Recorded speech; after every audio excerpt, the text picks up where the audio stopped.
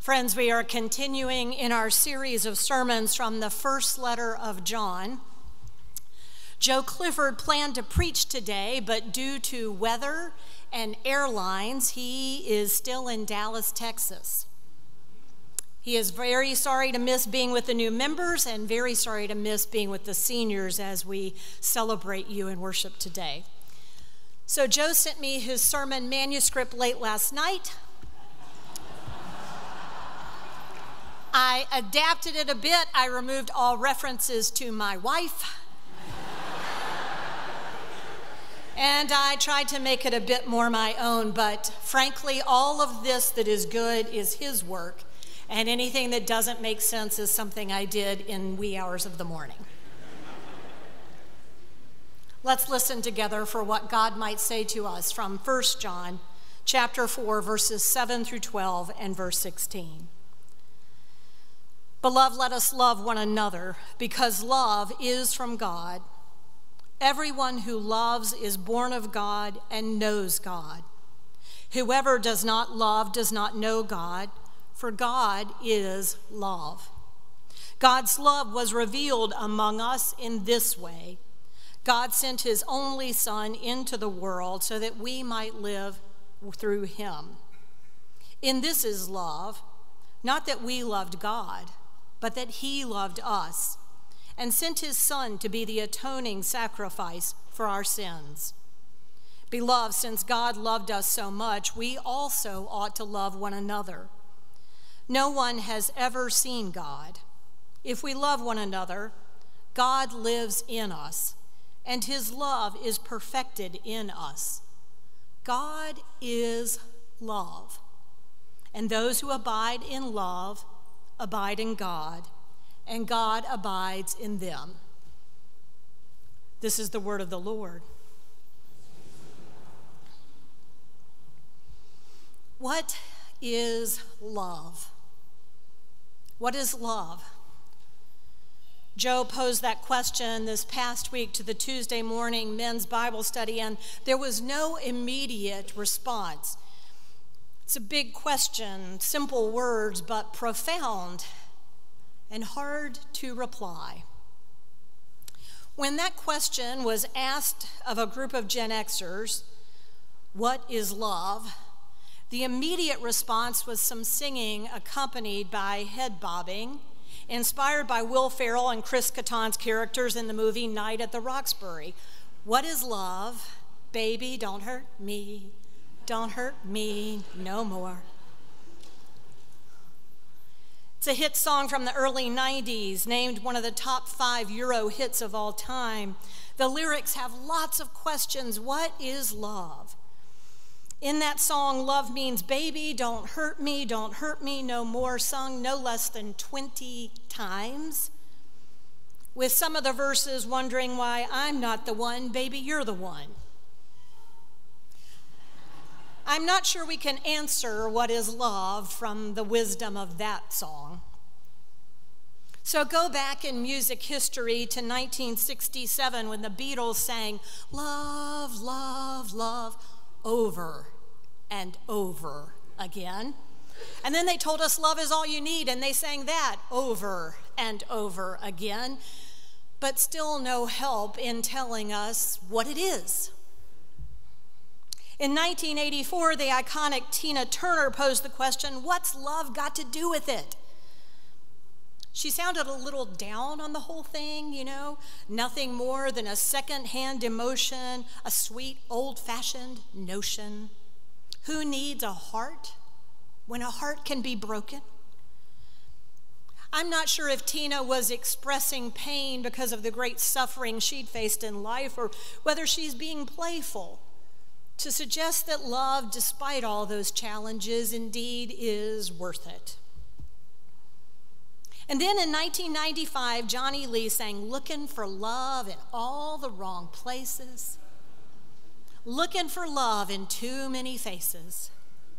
Until you came knocking on my heart's door, you're everything I've been looking for.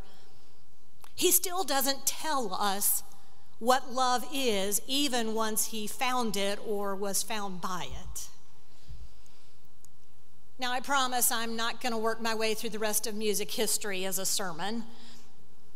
But given that music always sings about love in every generation, it appears that this question, what is love, has been considered for quite some time. What is love?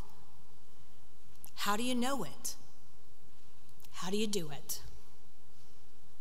We tend to reduce love to a feeling, to an attraction, to some kind of chemistry, which too often indeed becomes that second-hand emotion that Tina sang about. If love is simply a feeling or an attraction or a desire or some emotion, then it comes and it goes through all of life. Indeed, it could be described as some sweet old-fashioned notion. Surely love is more than that. What is love? What if we pose that question to the writer of 1 John? How would he respond? He would likely correct us, tell us we're asking the wrong question. For John, love is not a question of what, but love is a question of who. Who is love? That's the right question for 1 John. He offers a very direct answer to it. God is love. When I consider defining love, I think of people who've loved me most of my life, my parents, my siblings, my husband, the church family that I grew up in, youth leaders, family friends, the community around me who encouraged me and challenged me with love. It's so much easier to think about the who of love than the what. But in considering the who, then the what comes into focus, for I can think of the ways I've been loved by them, the ways they have loved me, and the ways I strive to respond in love. For John, all love depends on that great first love. That's God's love for us, for the whole world and all of creation. God is love. From the Christian perspective, God defines love. God's love is the foundation of all love. John refers to his readers as beloved. The word comes from the word agape, and it means loved ones. It's an important distinction. By calling them beloved, John is emphasizing you are loved. You were already loved. You haven't done anything to merit that love. You are God's beloved. By referring to them as beloved, he is grounding this in God's love for them first.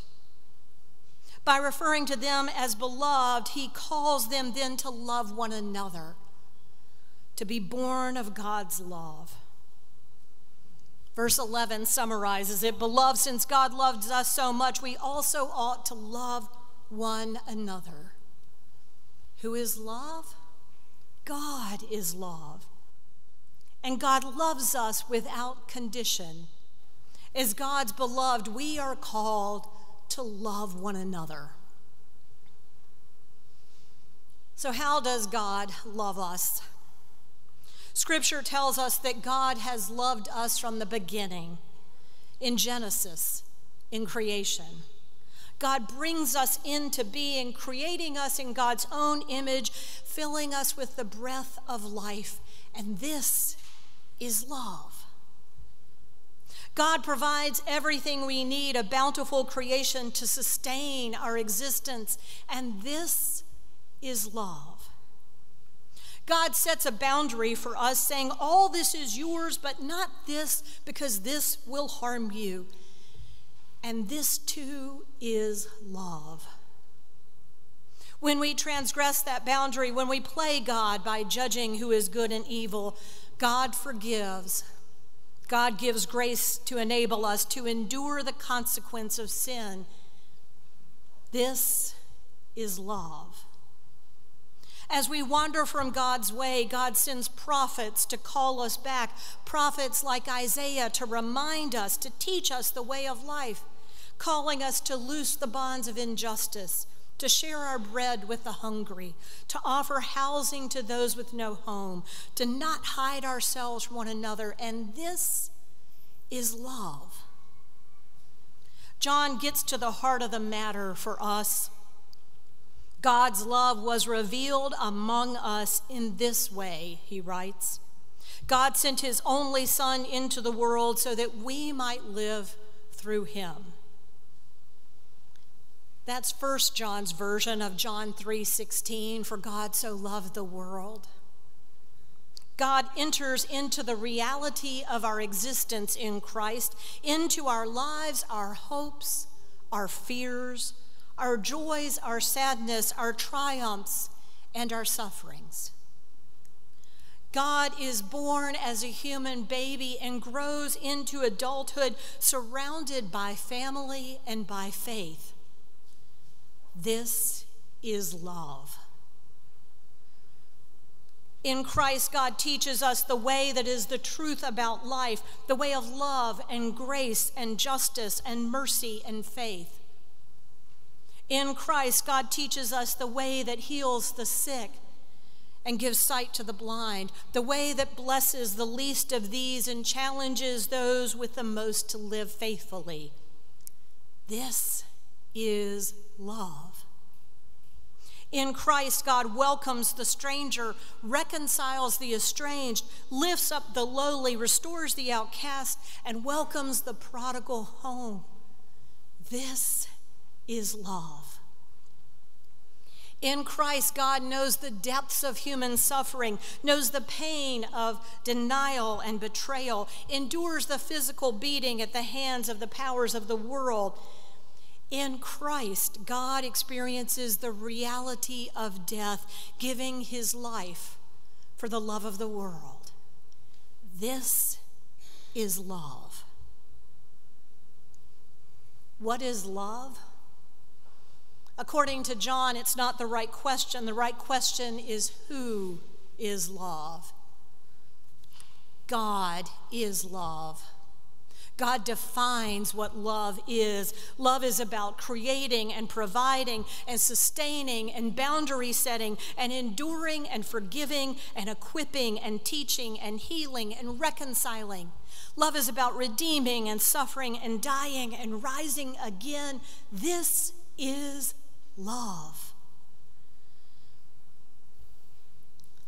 Today we celebrate our high school seniors as they approach graduation. What a wonderful day. You did not make it to this day on your own.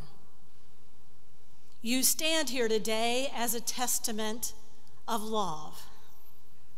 You've been loved to this moment.